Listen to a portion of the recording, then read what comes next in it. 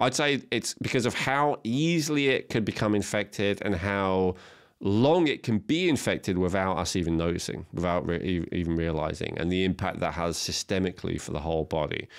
So, chronic inflammation of the gums, even according to mainstream, it's been, shown it can potentially contribute to cardiovascular disease, diabetes, respiratory tract diseases, even adverse pregnancy outcomes, miscarriage and stuff like that. I mean, it's serious stuff. And I mean, that's like the what's the word, the Google list, but I'd spread it to way more broadly than that. I'd spread it to all kinds of area, any kind of infection, sinus infection, ear infection, especially because it's sort of ear, mouth and throat are all, the same kind of area.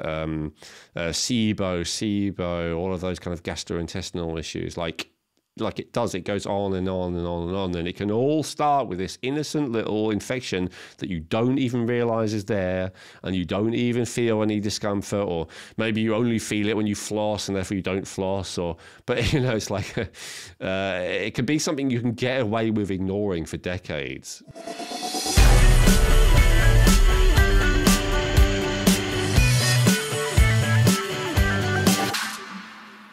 Hello, and welcome to the Rejuvenate Podcast. I'm your host, Krissy Hawks, and I am here with my co-host, Elwin Robinson. And today we are talking oral care and gum health. So, Elwin, tell me, why did you choose this topic? Why are we talking about this topic today? First of all, as you know, Krissy, we've only we got quite ahead on episodes before we start releasing them. So we've only just started releasing them recently, and it's so far it's the most requested episode. So giving the people what they want. But it is a very important topic, as we'll get into. Often it is actually the Achilles heel of a lot of people's health, and that's actually true going back a long time. So whereas a lot of chronic diseases that we've talked about are relatively new in terms of how common they are, oral health has always been a problem for humanity, at least back as long as we've had civilization, and we've had a possibly unnatural diet, and maybe even way before that. So, it's an important topic.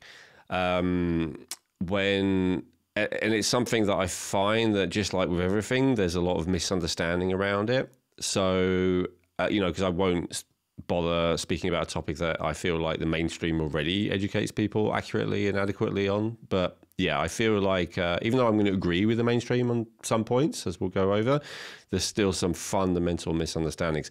I'll be honest, Krissy, I never thought I would do an episode on oral health. One of the first YouTube videos I ever did, I had someone making fun of my teeth. I'm English, as viewers can probably tell, and we're famous for having poor oral health, especially by Americans. Americans like to make fun of the British teeth. And I have to acknowledge, my teeth are not in great shape. So who on earth am I to speak about this? Well, my teeth are not in great shape because I started smoking when I was 13. And I did very chronically until I was about 27, 28. And I used to drink loads of coffee, and I used to consume loads of sugar. And worst of all, on top of all of those things, I barely even brushed my teeth. So I did literally, like the worst possible combination from any even normal mainstream point of view of what would be required for oral health. And I was in a lucky position to be unhealthy in general, which counts, as we'll talk about. And I also had very crowded teeth. So I used to have vampire teeth. You can see it in some of my old videos where literally the incisors there were right in front of the other teeth. And so what that meant is that space between them, it is literally impossible to clean. That's what everyone told me. So it's a site of chronic infection and inflammation and all the rest of it. So my mouth has been a breeding ground of disease and toxicity for most of my early life. And, I just went to see a dentist a couple of days ago, and he said to me, I've actually never seen someone with gum disease who's come in as a new client who's like completely got it in remission, has like no sign of any active inflammation or bleeding or anything like that. He may have been exaggerating, but still, I mean, I've seen a few over the years, and generally they are quite surprised because it's fairly unusual to get it under control so well. So I speak to you not as a person who has optimal health in this area, but more as someone who had abysmal health.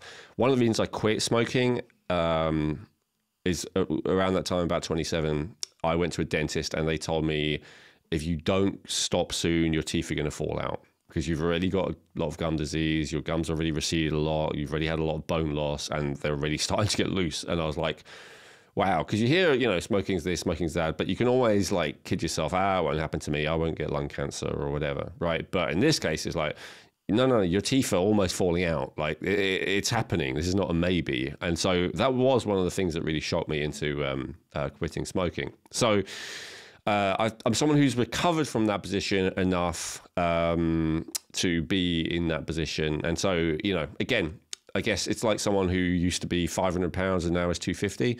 They may not be your ideal weight, but they're certainly a lot better than they were before. So because of that, I figured, okay, yeah, I can talk about it. I can share what I've learned as through the process of, first of all, overcoming that and resolving it as best I can. But also, second of all, like, as I always try and do, really understanding the root cause of, so for me, it's kind of obvious why it went wrong, but it isn't always so obvious. A lot of people might be watching and say, that's not me, Owen. I brush my teeth religiously and all the rest of it, and I still have these problems. So yeah, I wanted to address that. Wonderful. It's one of those things that teeth, gosh, they, especially as we age, they can bring on a lot of very, costly charges from our beautiful, wonderful dentist to keep everything going. So I'm glad we are doing this because I know that that's, can be a complaint along the way. But before we get into the further parts that we're going to discuss, can you just give us a brief overview really of what oral health is and, why it's so important? Yeah. So with oral health, we're talking about the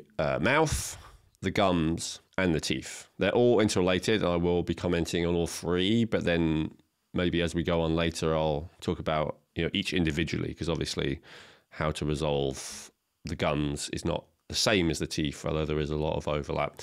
But yeah, we're talking about all those three.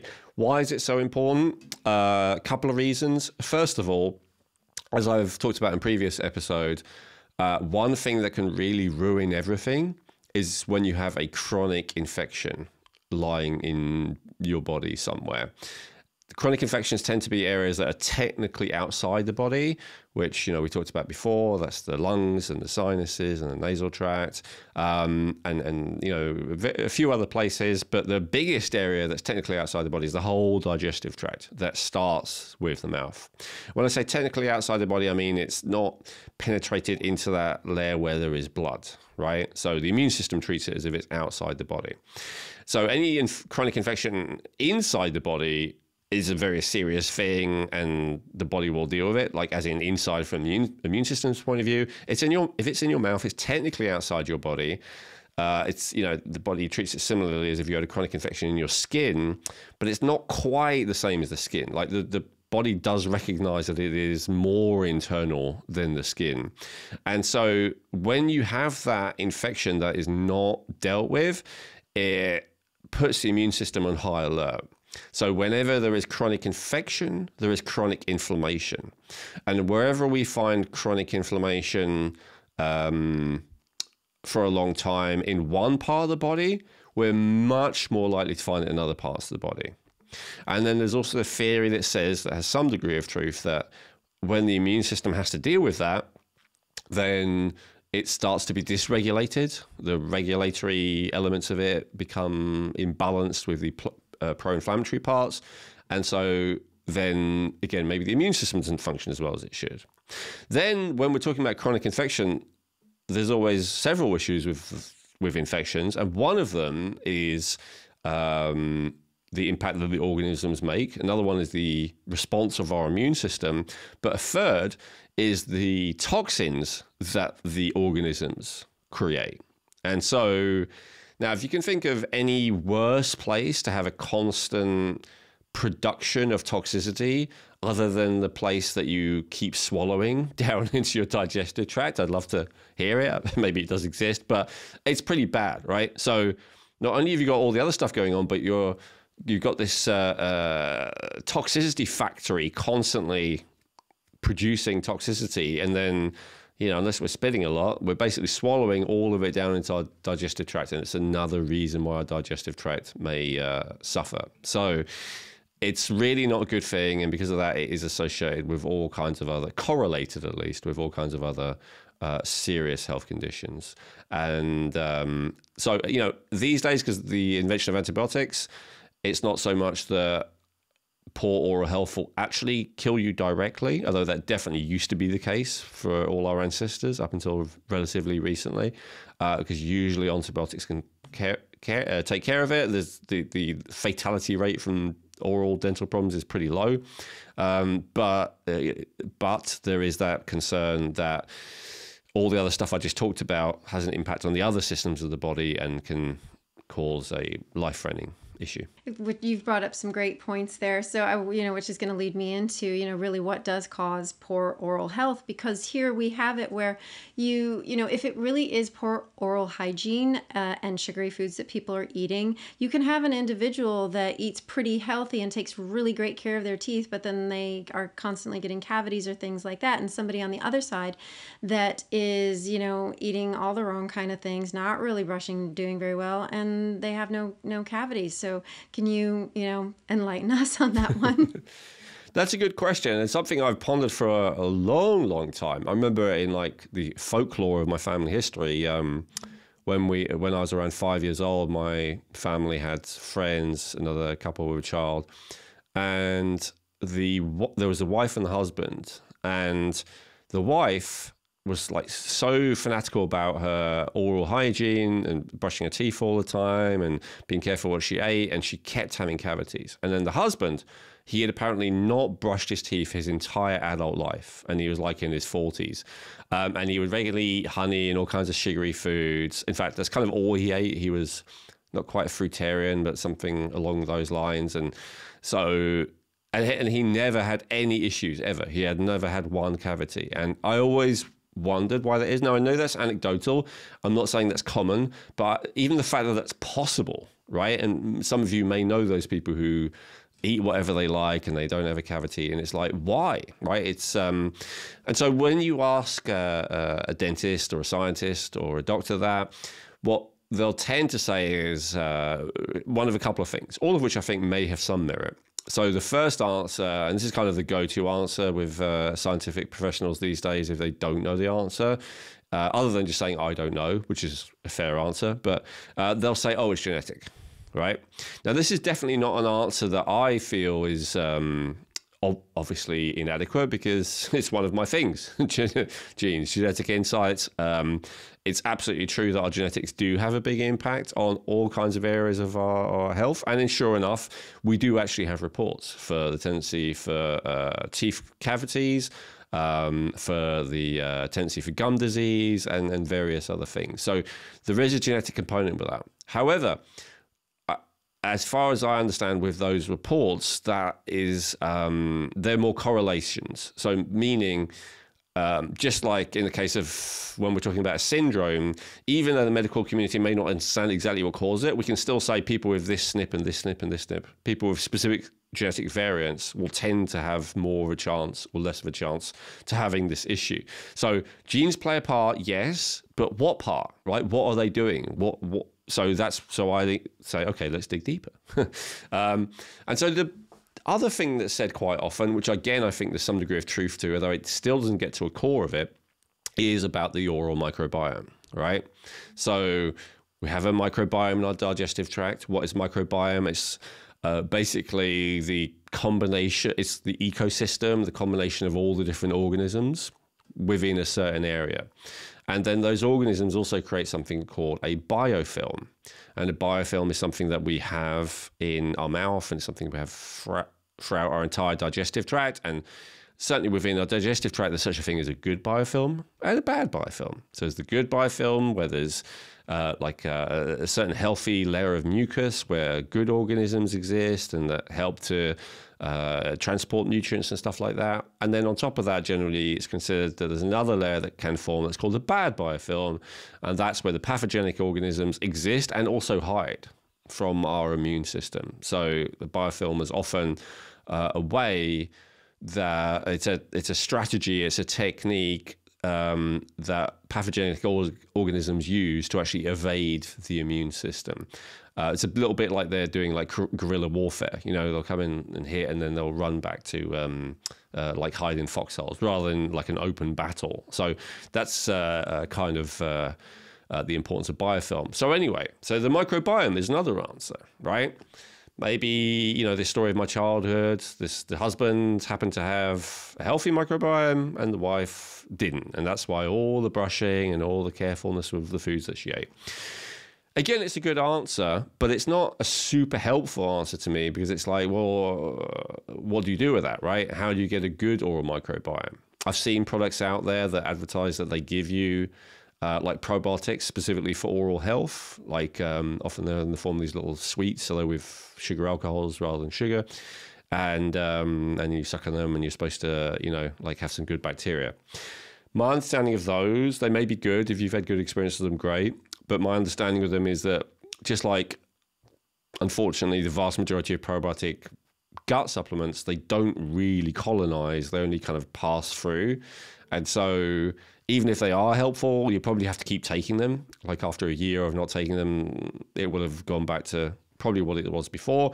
As far as I understand, and again, this is evolving science, so maybe we'll discover something else. But as far as I understand, the main benefit of taking the good bacteria is that they actually have an effect of changing the environment to some degree, and they have the effect of quite possibly killing some of the bad organisms to some degree. So it's not so much that you're recolonizing, it's just that you're changing the terrain by getting rid of some of the bad guys and adding some more good stuff. So, okay, we can't really change that microbiome very easily, at least not just by taking probiotics or something. So what else is there to it? And miraculously, the answer to this question actually came to me from a dentist, of all people. You never would think a dentist would give you... No, I'm kidding.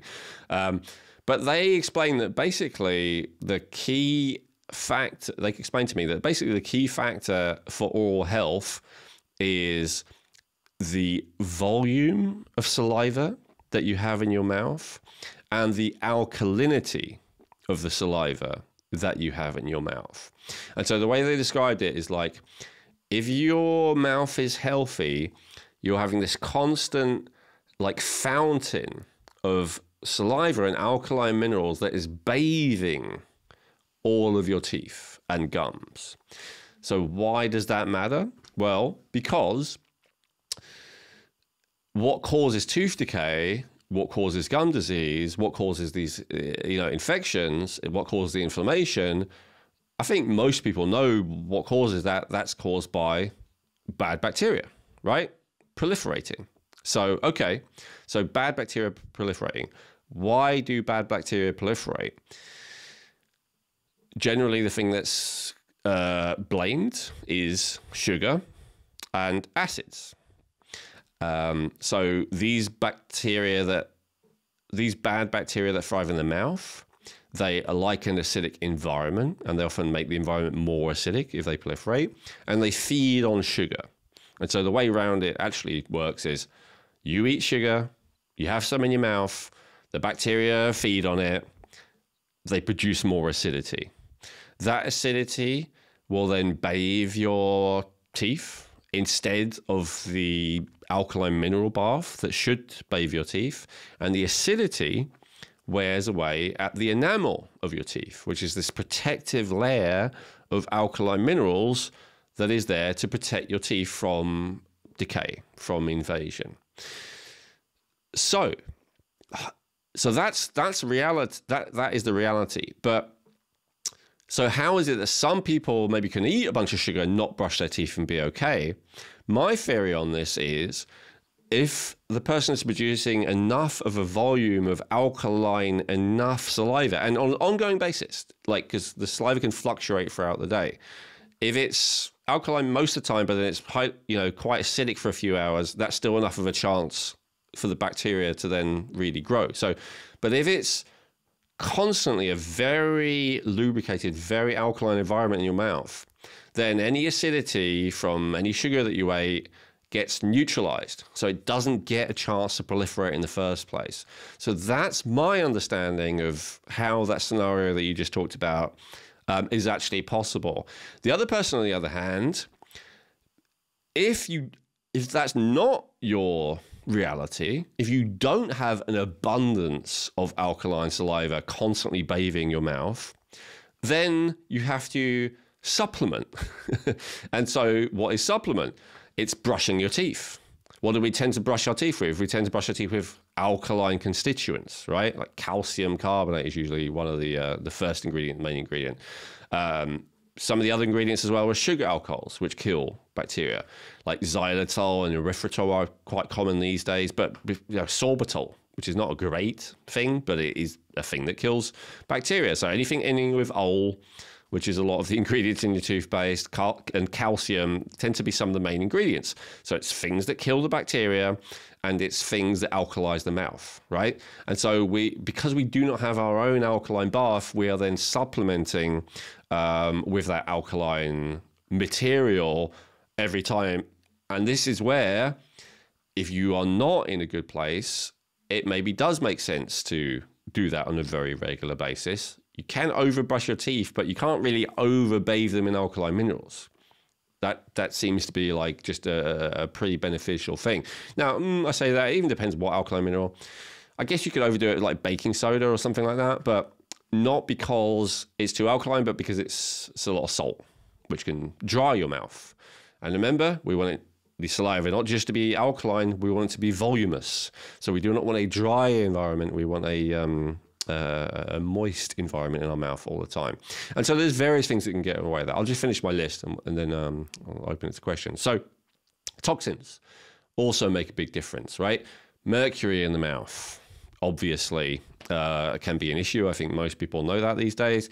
For many reasons, one of them because it is conducive to the thriving of pathogenic organisms.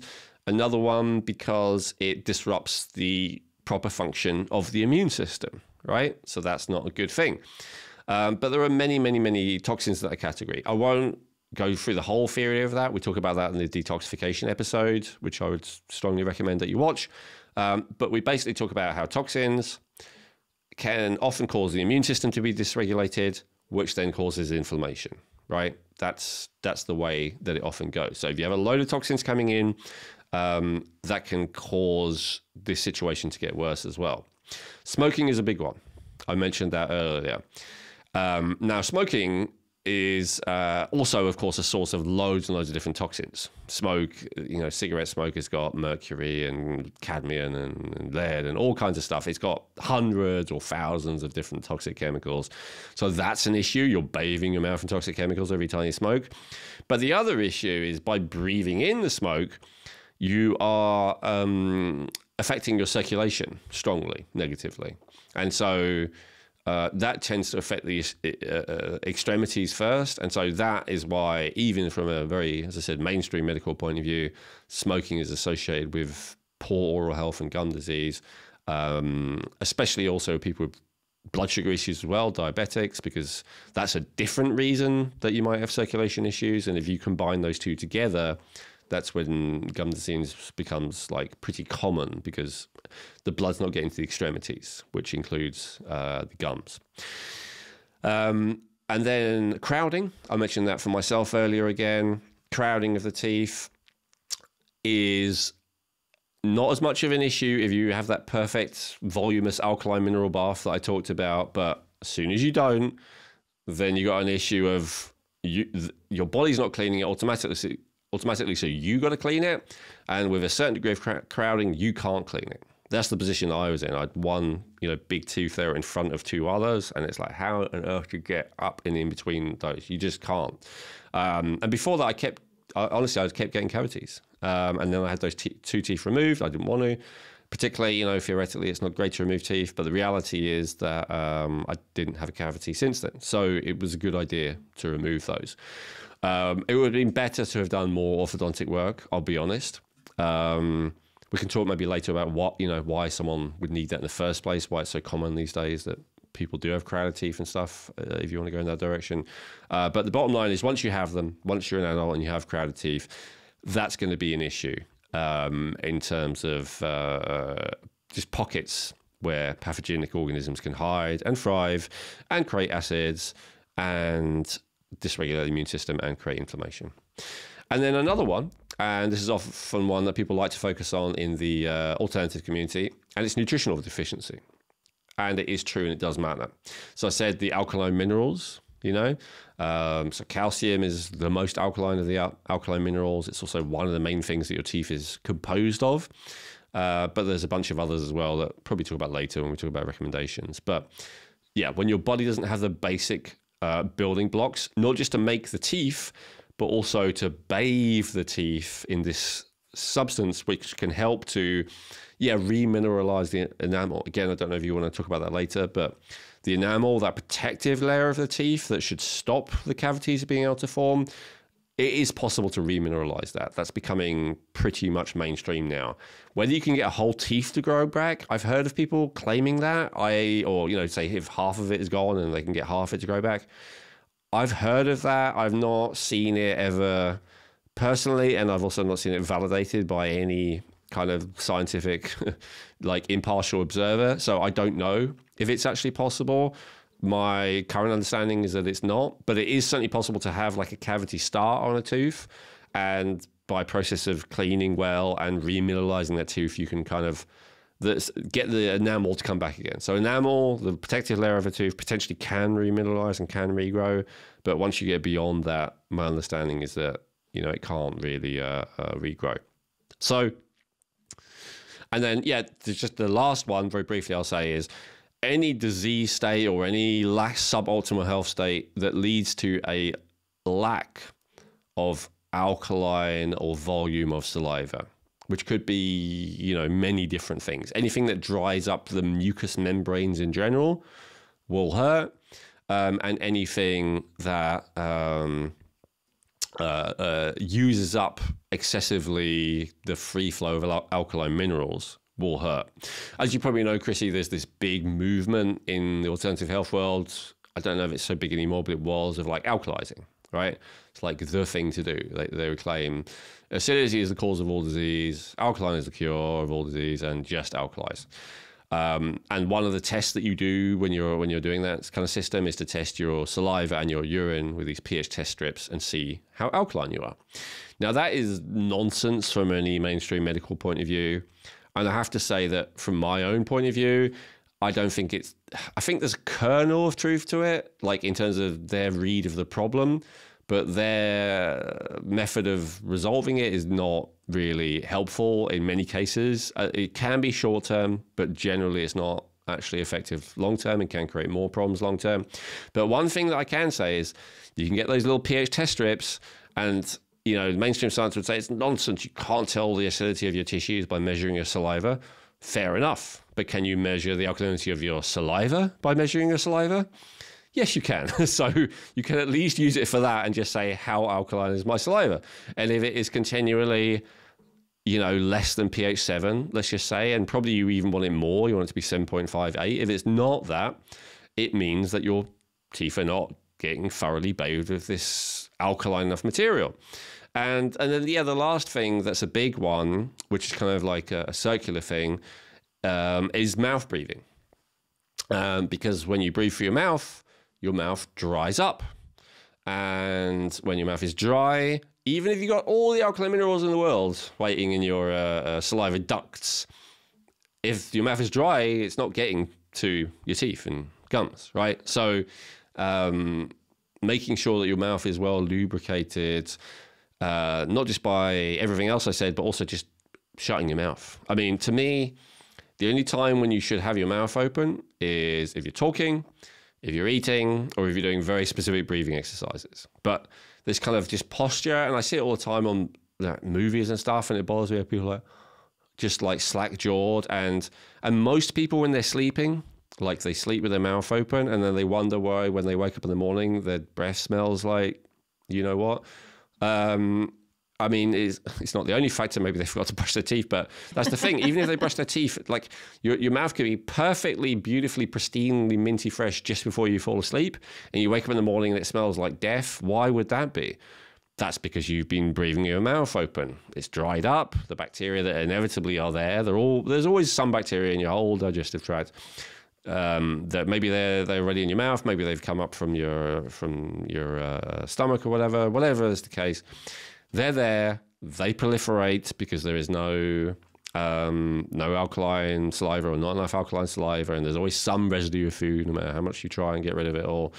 And then that causes that diseased smelling breath. So mouth breathing is a big one as well. Yeah, we lovingly refer to it as armadillo breath when you first wake up in the morning. Yeah, not so great. It's like, quick, go brush your teeth. But granted, I have no idea what an armadillo's breath does smell like. It's just, Fair enough.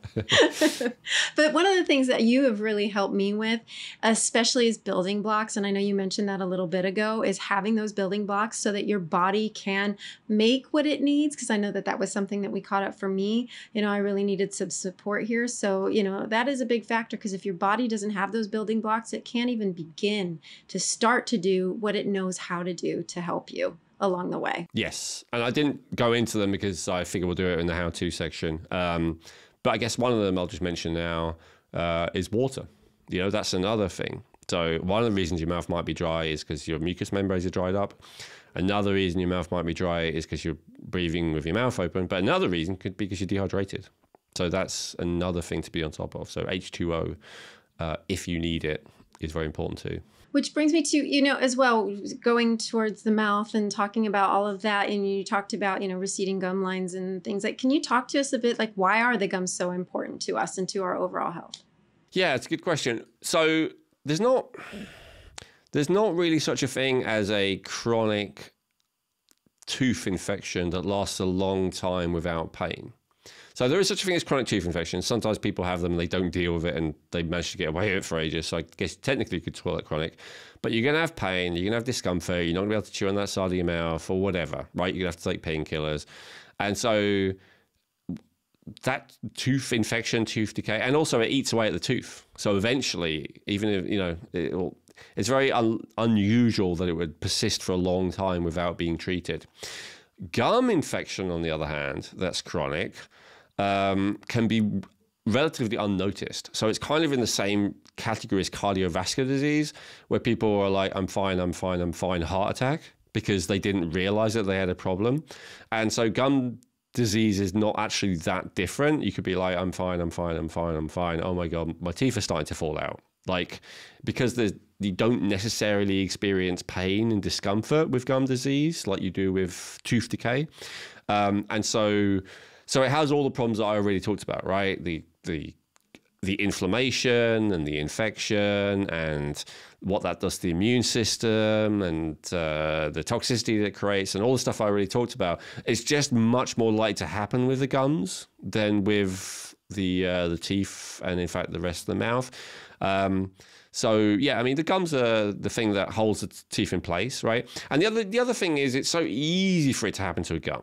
So like with your mouth, yeah, you can bite it sometimes or it can get scratched or damaged or something. But the thing about the gums is because they're holding the teeth in place, it's so easy for a piece of bacteria food, also known as food, to get lodged in between the teeth and the gums, either at the front, the back, in between, and for you not to be able to, or not realize and not get to it, and for it to proliferate and become a problem. So I'd say it's because of how easily it could become infected and how long it can be infected without us even noticing, without even realizing, and the impact that has systemically for the whole body. So, chronic inflammation of the gums, even according to mainstream, it's been, shown it can potentially contribute to cardiovascular disease, diabetes, respiratory tract diseases, even adverse pregnancy outcomes, miscarriage and stuff like that. I mean, it's serious stuff. And I mean, that's like the what's the word, Google list, but I'd spread it to way more broadly than that. I'd spread it to all kinds of area, any kind of infection, sinus infection, ear infection, especially because it's sort of ear, mouth, and throat are all, the same kind of area.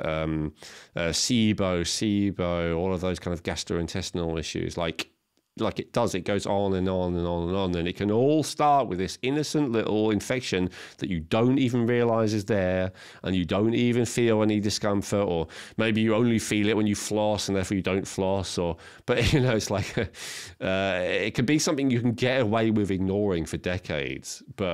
So I think that's why it's so dangerous, because it's so insidious. Well, then that leads me to, going into more of a distinction of, we talked about the gums health, but what is gum disease versus gingivitis? Is it the same, or periodontal disease, and how do those two impact us overall?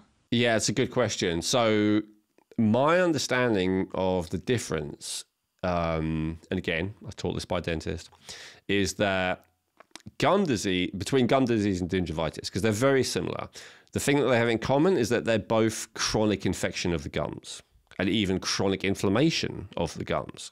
But the one difference is that with the gum disease, there is bone loss. So the gums, so we got the bone, the jaw, right? And then you got this layer of film over it, the gum, and then you got the teeth embedded in there. So with bone loss, what happens is the bones start to recede, but the gum is still where it is. So you get this larger and larger space between the top of the gum and the bottom of the gum. It should be a small space, but as the jaw, the bone recedes, you get a bigger gap, right? That gap is more and more likely to have worse and worse infection, because again, you can't get in there and clean it very easily, and sometimes not even at all. So you have these pockets of infection between the teeth, usually, especially. And so that's why gum disease is worse, but they're both the same. And then, of course, gum disease will eventually lead to losing your teeth as the bone recedes more and more. Eventually, you have so much bone loss that the teeth start to become loose. And then, because they're loose, that means that there's space, and then an infection can get in there, and then, generally it has to be removed. It becomes infected, and it's beyond repair. So that's why gum disease is worse than gingivitis, really because of the impact it has on your teeth itself. You're actually going to lose your teeth eventually if you have gum disease that you do not get under control, like I was saying earlier, and basically kind of make it go into remission is the best you can manage. What you can manage, again, this is my understanding. My understanding is pretty mainstream. I'm open to being corrected, but I've not seen anyone saying that they can restore that bone loss that is credible to me yet. I'm open to it. If someone does, I'm happy to try it. But my understanding is once you've had that bone loss, what you can do is you can get your gums to shrink down so that they are just coating the top of the bone again. There's not this big pocket of them. And so that's really your goal. But you're not really going to get the bone to grow back significantly, because we're talking about, quite a lot of space there. Because so what's the difference? That's the difference in practice. The understanding that the mainstream has, and I don't have a different understanding, is that that's caused by autoimmunity. So they don't classify gum disease as an autoimmune disease, but it kind of basically is, because what they say is, so in both cases, gingivitis and gum disease, you have chronic infection in your gums, but the difference is with gum disease, your immune system starts to react to that and starts to attack and eat away at the bone that's holding the teeth in place that the gums are covering. So the immune system is actually attacking the bone, and that's why it's receding. So that's my understanding. That's the mainstream understanding. I'm open to being corrected as to exactly what's going on there, but that's as far as I understand it. So the challenge of that, assuming that's correct, which I believe it to be, as everyone says, if you have one type of autoimmune disease, you're much more likely to have several types of autoimmune disease. And as again, they don't technically classify gum disease as autoimmune disease. I don't know why not, because they do agree with what I just said, that it's the immune system wearing down the bone. So how would that not be autoimmune disease? I don't know, but whatever. So if you have that type of autoimmunity, you're much more likely to have arthritis. You're much more likely to have Sjogren's. You're much more likely to have Hashimoto's, even lupus. You're much more likely to have these other MS, seen more perhaps as an autoimmune disease.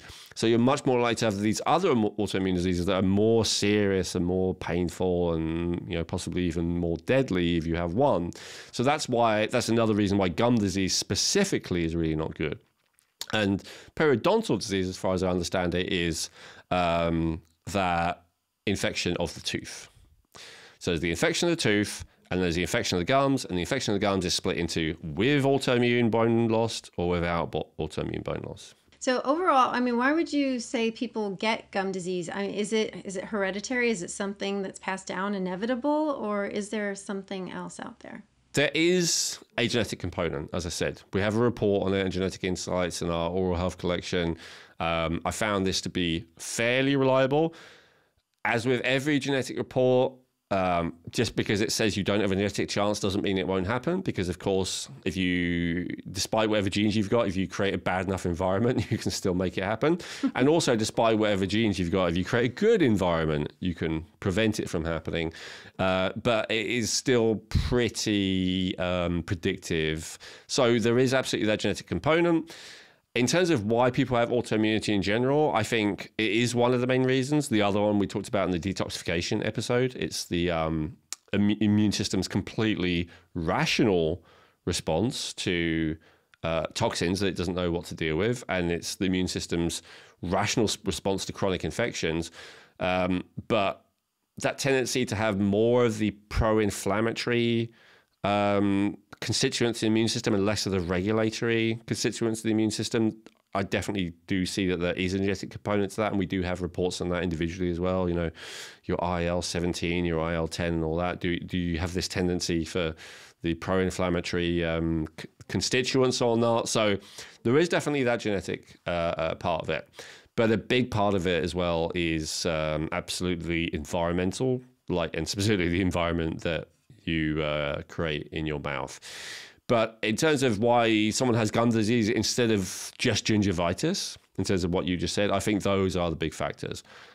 Genetics, other chronic infections that may predispose to autoimmunity, and then toxicity that may predispose to autoimmunity. You mentioned earlier about, what's inside the body, what's outside the body, bacteria and things like that. So, and considering that the gut is technically outside of the body, does it play a role with our oral bone health? Yeah, definitely. The digestive tract is all the way from mouth to anus, right? It's one tract, it's one system. There should technically be valves and systems to stop cross-contamination between different areas of the digestive tract, but they do not always work properly. That can cause all kinds of issues.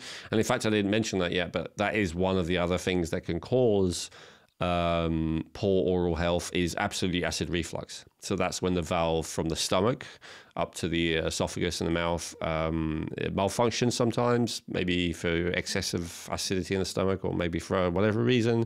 I'll talk about that in a different episode. But bottom line is if you have that acid reflux, you have an extremely strong acid going into your mouth. And same if you vomit, Now, I'm not totally against vomiting. I think it's actually sometimes is a very powerful. It certainly does trigger the calming part of the nervous system quite powerfully.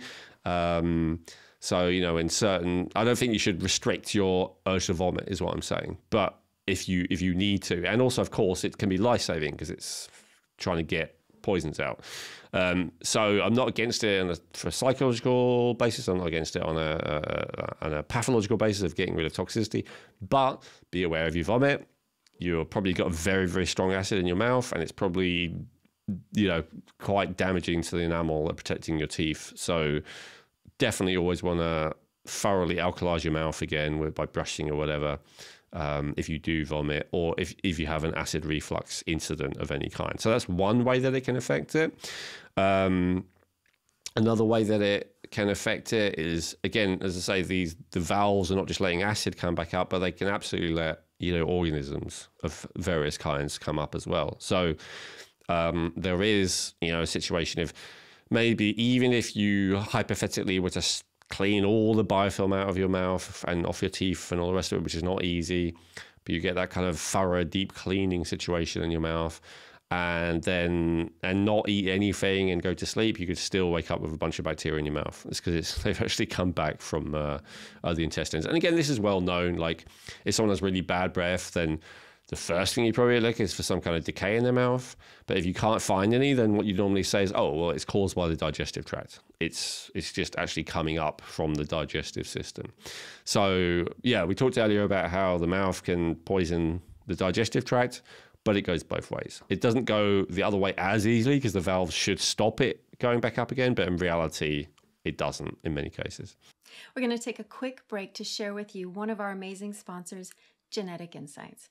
What makes Genetic Insights uniquely valuable is that they test over 83 million different variants, which guarantees a 99.7% accuracy on all of their DNA reports. With over 100 reports available, you get comprehensive insights into what your DNA is telling you about how to optimize your health today and in the future. I found reviewing my results to be incredibly accurate and applying some of the recommendations, which are personalized to your individual DNA, to be extremely helpful for me and my family. I also loved how easy it was to upload my raw DNA data that I already had from previously using Ancestry.com, because Genetic Insights supports uploading raw data from all major platforms. To get your health reports, go to geneticinsights.co and get 20% off today by using coupon code Rejuvenate. Remember that supporting our sponsors supports our podcast, which allows us to keep sharing this important information with you free of cost. So, go get your Genetic Insights health reports by going to geneticinsights.co and use coupon code Rejuvenate for 20% off today. And then this is a question I'm really hoping for an answer for, so no pressure. Can you fix receding gums? So that depends on the definition. As I said, I'm open to being educated on this further. If you mean, do you mean as a result of gum disease? Because why else would they recede, right? Yeah, exactly. They're receding. You've gone to the dentist. They're like, they're receding. We can patch it for you. We can put something there, blah, blah, blah. But you're like, I don't know what to do, or how do I fix this? Or can I even fix this? Or is it just, that's it for the rest of your life? So, like I said, the gums are not going to recede without bone loss first, right? Because the layer of gum over the bone is not that thick. So just the receding of the gum in itself, maybe I'm not unaware of it, but I don't think that is really an issue that is generally focused on. It's more that there's bone loss and therefore the gums are receding, meaning that they are going down as well as the bone, right? Which then means that the tooth are going to get more loose. Was that one of the things that they said? Yes. I don't know if this is for you or someone else. Yeah, okay. So that's the result of gum disease. My understanding is you can't get that bone to grow back. So, in fact, you want the gum to recede because the gum doesn't recede along with the bone. You're going to have this big pocket of gum which is going to be full of infection and inflammation. So, the reason why I said I've been given for years now this clean bill of health despite having gum disease in the past is basically because what's happened is I've taken care of it so well and dealt with it in the way that we'll talk about that now the gum has receded back to the line of where the bone loss was. And so it's just a little bit lower now. I think mine was grade 1 out of 4, so I guess it wasn't so bad. So it does depend on how much it is receded. But now, so that may seem like a bad thing. Oh, and you want your gum to go down? But yes, because if the gum goes down and matches the bone exactly like at the level it should be, if there's no pocket, then there should be no more inflammation. And then therefore there should be no autoimmunity, and therefore there should be no more your immune system attacking and causing more bone loss. So I don't know. I'm open to hearing about someone who says that they can get that bone to regrow again. But my understanding is, unless your tooth is already falling out, you haven't lost too much bone, right? And so all you've got to do is completely stop that inflammation, completely stop the infection, which will completely stop the bone loss, and then you'll be in that position, and you can be in that position then for many decades to come. So you can't get the gums to regrow because you wouldn't want to without getting to the bone to regrow, and you can't get the bone to regrow, but you can stabilize the whole situation. That's my understanding. And so then, to be clear, that would be the same for fixing periodontal disease or gum disease, correct? My understanding is that they're actually the same thing. I keep using the term gum disease because that's what I've heard from my dentist, but I think they call it periodontal disease in the States. Yeah, separated by a common language as usual. So there we go. Then it was going to take me to, the coloring of the teeth. You would see they do whitening, things like that. And, are white teeth a sign of good oral health? So I'd say, actually, I'll take a, again, controversial perspective from an alternative world point of view. I would say yes, they are. So there's a few different things that cause yellowing of the teeth. One is dyes, and one is infection, again. So infection is not a good thing. Dyes can be neutral, like they're not necessarily a bad thing. But if nothing else, generally, it's never great to have something coating, like coloring your teeth. So overall, I'd say yes, it is a good sign of oral health. However, obviously it can be faked, right? And so you could say, I don't know, big breasts a sign of like healthy hormones in a woman. Well, yes, but not if they're fake, or are, I won't use any more sexist examples, but, there are a lot of things. I mean, even with, you could say, with men, like being tall is a sign of, being a better provider or something. That's why women often seek taller men. But I've seen they're recently doing surgeries, cosmetic surgeries now, where they're artificially lengthening men's legs to make them taller than they actually, were. And so it is if it's real. I think that's the bottom line. If it's as a result of, bleaching and stuff like that, or the teeth being out, fake, like replaced with veneers or whatever it might be, then obviously that's not. But it is a sign of health. I would say, if the enamel is especially healthy and robust and thick, then your teeth are going to be whiter. But there is a limit to that, right? And this is why extremely white teeth, often people who choose fake teeth don't choose the extremely white ones because they look fake, right? So it is on a scale, but certainly once your teeth have a bit of yellowington, like mine, I would say are too yellow. Like that is a sign of less than optimal situation.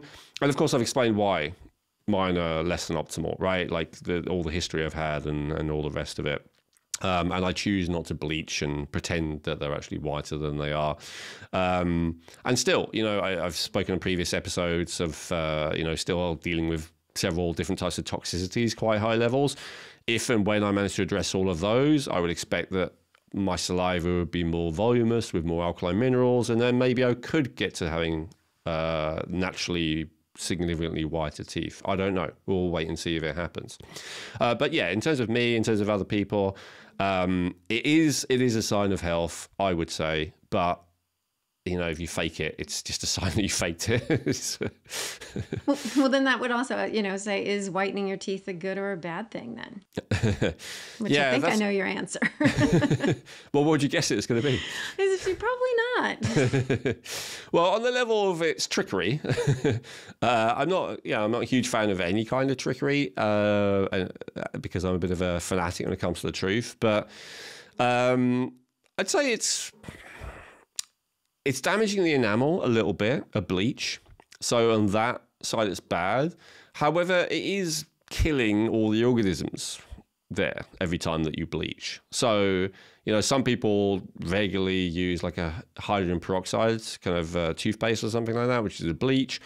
again, in an ideal world with ideal oral health, would you be putting bleach in your mouth every day of any quantity? Probably not, right? But a lot of when we come to oral health, because we don't have the optimal level of nutrients and because we don't have the voluminous bathing of adequate alkalinity, everything is a compromise when it comes to oral health, you know? So I don't think that there is any research that it like badly damages the teeth. So I don't do it kind of just on principle that I don't want to like waste time on something that's appearance based, but I'm not really against it either. If people want to do it, I have not seen any evidence that it's like really harmful and causes the teeth to age significantly more quickly than anything like that. So if you want to go for it, then go for it. I'd say, yeah, it has some upside as well. What about fluoride? I mean, you just mentioned, bathing our teeth or, our bodies in certain things. So, what would your advice be on fluoride?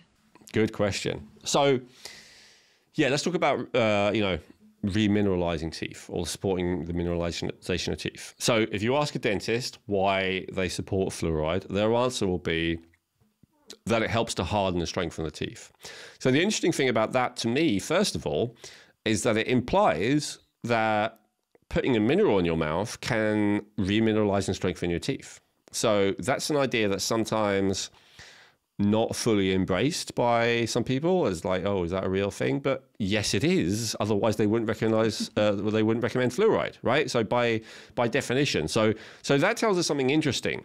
So the only question to me is, okay, so if you can remineralize your teeth, or at least the enamel, like I said earlier, which is the protective layer, so in a way the most important, by putting minerals in your mouth, is fluoride the best candidate?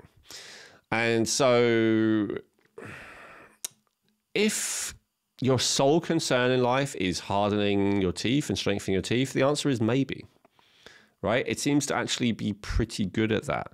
The only challenge is what it does to the rest of your body. So your mouth is not that far away from your brain. And there is a lot. Now, this is not mainstream, but it's getting to be mainstream, and I think it will eventually be mainstream. I don't think this will stay hidden forever. The massively negative effect that fluoride has on cognitive function. So there's been research about it lowering IQ significantly, and IQ is literally the biggest predictor of success in life, going across all kinds of spectrum. It's even one of the biggest predictors for longevity. If you live a long time, is how high your IQ is, let alone how successful you are in financially and in all kinds of areas. So IQ is a hugely big deal. So to take something that even might reduce your IQ significantly seems to me to be a hell of a roll to dive just for, possibly hardening the teeth. The other thing that's very, very important, other than your brain, that we've talked about a lot before, is the thyroid gland. And so the thyroid gland tends to be this magnet for a certain group of metals called the halogens, which is iodine, bromine, chlorine, and fluoride. And so all of those, other than iodine, are pretty poisonous, and fluoride being one of them. And all of them as well will displace the iodine in your thyroid gland to some degree. And cause the thyroid gland to not function as well. I won't talk again about how important it is that your thyroid gland functions well, because I seem to keep talking about it. But check out our episode on the thyroid, and also check out our episode on metabolism to hear me explain just how important the thyroid functioning optimally is. So let's just forget all the other accusations that are thrown at fluoride. If even one of those two is true, if it just slows down your metabolism or it slows down cognitive function, to me that would seem not worth it, especially when there's an alternative. And there is these days. There's these wonderful toothpastes, which I don't actually use to clean my mouth, but I use to remineralize. And they contain usually something called calcium hydroxyapatite. If that name sounds familiar to you, it's because it is the stuff that your actual teeth are made out of. And so you can get that stuff in toothpaste, and it's toothpaste that you should leave on after you brush for like 5 or 10 minutes. You shouldn't rinse straight away. You should let it be absorbed. This is one of the things that one of my dentists said about, and he was a mainstream dentist. He said, after you brush your teeth, you should leave it for 5 to 10 minutes. And he meant the fluoride one. He goes, I recommend everyone brush your fluoride toothpaste, but he said if you rinse it off straight away, it's almost pointless. Like you haven't given it a chance to penetrate into your teeth and do what it's meant to do. And so it's the same with this stuff. There's also, I've seen a zinc version where it's like a zinc that comes in and helps to re-enamel and remineralize and strengthen your enamel in your teeth. So that I've seen, but the calcium one I've seen more often. I mean, it depends. There's one called Bio Repair Plus that is in Europe that is not that expensive. Some of them can be very expensive, but it's unnecessary. I think for $5 you can get like a normal tube of toothpaste that will do this remineralizing job. Obviously, I would not recommend that it also has fluoride in because, what's the point if you've got the calcium version? So yeah, that would be more the direction that I would go in to strengthen and remineralize the teeth. As good as fluoride may be for strengthening the teeth, is it really going to be any better than the stuff that the tooth is already made out of? Probably not. So why not just give it that? Oh, and by the way, calcium is the most alkaline mineral. So when you brush your teeth with that, not only will it remineralize the teeth, will also neutralize a lot of the acidity and keep it healthy that way. So yeah, I would not bother with fluoride. I was going to ask, and not to detract, but is fluoride, is that a fat soluble or is it water soluble? Or like, let's say we've been brushing our teeth for a super long time. Our dentist has used fluoride in the past. We were maybe have a thought that we may have an issue with it. Like, is it easy to get out of the body? Not easy to get out? That's a good question. I'd have to look that up.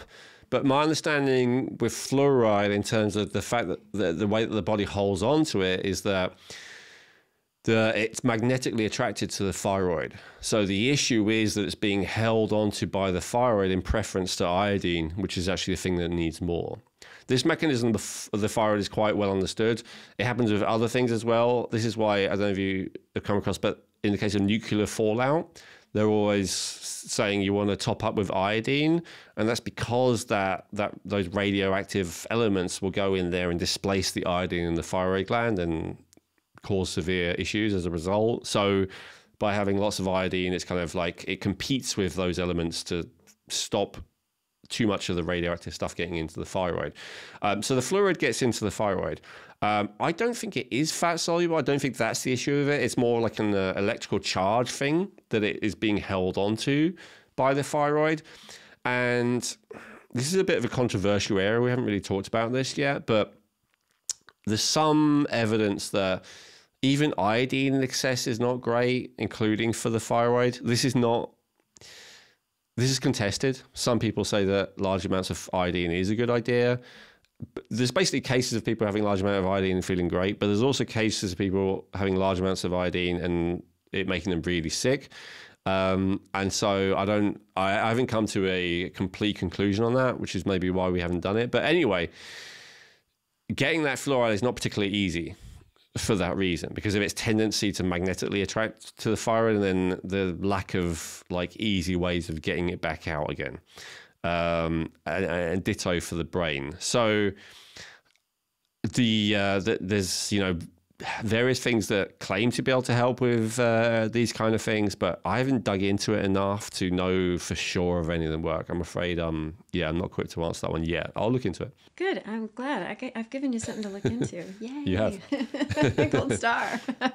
Which then I've got a question too, because it's something that I've, struggled with or that I deal with is clenching my teeth at night. And I know that there are a lot of people out there that grind or they clench at night. And of course I wear this most exquisite, fabulous looking night guard when I go to sleep to help me. And also one of the reasons why I had my mercury fillings, I just had a couple changed over to the ceramic or whatever the dentist had told me to, because I could see the mercury on my night guard. So I was like, okay, I don't think that's good. So I did have that changed over a while. So can you talk to us a bit about clenching and grinding and what that does, the impact, or potentially even how we can change that? Yeah, 100%. So the more misaligned your jaw and teeth are, the more of a problem that is. My teeth and jaw are pretty misaligned. And so that means that it will like really wear away on certain areas and there's less resistance, right? Like if the weight were completely evenly distributed, then the damage would be less. But if it's just in certain areas, then the damage is more significant. This is one of those things again where if your oral health situation was perfect, it's not such a big deal. But if you're in a situation where you've already had some bone loss, if you're in a situation where your enamel's already worn away a bit, if you're in a situation where you already have some chronic inflammation, then grinding will, make it worse. You'll wear down the tooth and you wear down the enamel, which is that protective coating. So that can be a dangerous thing. You can outright crack or fracture your teeth, which, can be very problematic because they are not able to heal. When they're fractured. I only found this out recently, but for whatever reason. But yeah, like teeth don't heal when they're cracked or fractured like bones do, because even though they have a nerve supply and they kind of have a blood supply, they don't have the type of blood supply that will actually allow something to regenerate and grow. Teeth are an interesting one. It's like they're somewhere between bones and hair is how I kind of look at them now. So bones is like something totally internal that can regrow and regenerate, and then hair is something totally external that can't regrow and regenerate, and it's fine to just remove it. And teeth are like in the middle of that. Like they do have a nerve supply, but they don't have a blood supply. So it's kind of an interesting thing. Anyway, back to the question. So yeah, there's all the manual breaking. There's the fact that then that leaves you open to, the protective layer is worn away. Certainly, as you said, if you've got anything mercury in there, if you've got ceramic in there, whatever, you're wearing away of that. You can have pieces of that in your mouth that you're then ingesting. There's nothing good about that. What do you do about it? I'll cover this now because it's kind of separate from the rest of it. I had a tendency for this, and I even had a dentist try and get me to wear a night guard, and I tried it for like an hour, and I'm like, screw this, I'm not doing this. I'm not having this thing in my mouth. There's got to be a better way of dealing with it. And sure enough, there was. So grinding is just a sign of chronic tension, and it's a specific type of chronic tension. And this is kind of a big conversation. We talked about this a little bit in the chronic pain episode. We could say it is a neurochemical pathway that creates a habit. So clenching is usually associated with a few different things. It can be anger, especially held in anger, like like you'll see an animal like when it's growling, right? If it's snarling, it's clenching its jaw while it's doing it. It's also often associated with control. So when you want to control yourself, or you want to hold back, so it's not necessarily hostile in any way. It can just be I'm not happy with this moment as it is, and I want to make it different. That's often where jaw clenching comes in as well. So the best approach to this to me is hands down bioenergetics, which is something that I've talked about before. There are other things that work on the same principle, which are also good. I've talked about them before, I think. Counter strain is one of them. And what's the other one? Somatics is another one. So they're kind of on the spectrum. Bioenergetics is something you can do totally yourself for free, but you got to do it yourself. It's effort. Counter strain is the opposite end of the scale. You don't have to do anything yourself, but it tends to cost a lot of money, and you got to go and see someone else do it. And somatics is kind of in the middle. You can get someone to help you, or you can do it on your own, and it's more gentle. What they all have in common, even though if you were to talk to any practitioners, they'd say, no, it's unique because of blah, blah, blah. But what they all have in common is showing your brain what it's doing and retraining it to do something else. And so in the case of, usually like the natural inclination, if you realize you're tensing something. So, the example I use all the time, because it's easy to illustrate, is like where people have their shoulders up like that, right? So that's a kind of defensive posture. So when you realize you're doing that, oh, I'm doing that, your natural response is like, just drop them, right? But then here's the thing. Next time you start to feel defensive, they'll go up again. You won't realize, drop them again. And you can do it like 1,000 times, and it's not very effective. you'll still just keep doing it because it's like, oh, I do it automatically and then I correct. I do it automatically and then I correct. The better approach, and this is what all these three modalities have in common, is actually go like this, to really, really do it. And to show your body that's what it's doing. In counter-straight, someone kind of puts you in a position, does it for you. In anesthetics, you kind of do it gently. In bioenergetics, you kind of do it intensely. But in every case, you're kind of showing your body, look, here's how you're tensing yourself. And then you're showing it, and then you're bringing so much awareness there that the brain becomes aware of that area and goes, oh, and then showing it how to relax sometimes, or sometimes just allowing it to relax afterwards and letting the brain go, oh, wait a minute. Oh, yeah. Because they're kind of like dead spots neurologically. Your brain just doesn't realize you're doing it, right? And so it's exactly the same with that tendency to grind the jaw, TMJ and all of that stuff that they call it. Using a night guard, again, we live in an imperfect world. Sometimes we have to do, we have to compromise. But the ideal solution, but it is kind of, it's a Band-Aid, it's a crutch, like it's not resolving the actual issue. And I've spoken to a few people who specialize in this kind of stuff, and, especially cranial sacral therapists. I've had 3 of them who I've spoken to who've all said these things are really terrible because what they call the muzzles. What do you call them? I don't know what you mean. You mean the mouth guards? What? Mouth guard, yes. Yeah. Is that what I thought? Okay. It's a muzzle, right? Muzzle. Hello. The thing that stops you chewing on yourself, right? Muzzle stops you chewing on someone else, but it's a similar principle. Is that they all, I can't explain it properly, but basically it leads to more of a misalignment of the jaw, according to them, right? So I would say an ideal, maybe you need a night guard, jaw, mouth guard, temporarily, but I would prioritize learning to relax those jaw muscles. Number one priority. And so bioenergetics and also Reichian work. I would like to actually do an interview soon on this channel with one of the people who I learned it from, and maybe I'll address that one specifically with them. But yeah, that's really where it's at, and this has so many other benefits to do this kind of work. I do like to do it, and I do like to recommend it, but especially for stuff like that, because there's almost nothing else that works for that, as evidenced by the solution that you were given, right? Like there's lots of different things to maybe reduce the tendency to be tense in your abdomen or your diaphragm or your chest, but there's not many modalities out there that help you to remove the tension from your jaw. But the 3 that I just mentioned are all very good, very effective at that.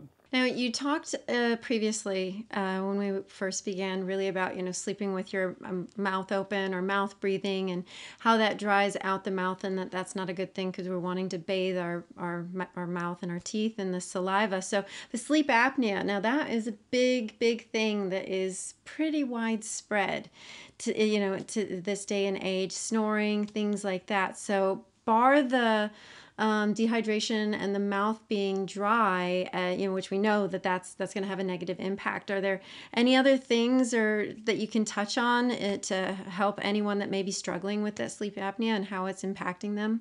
I think I'd rather address sleep apnea in the sleep episode, because I have quite a lot to say about that one, and I don't want to derail it too much from.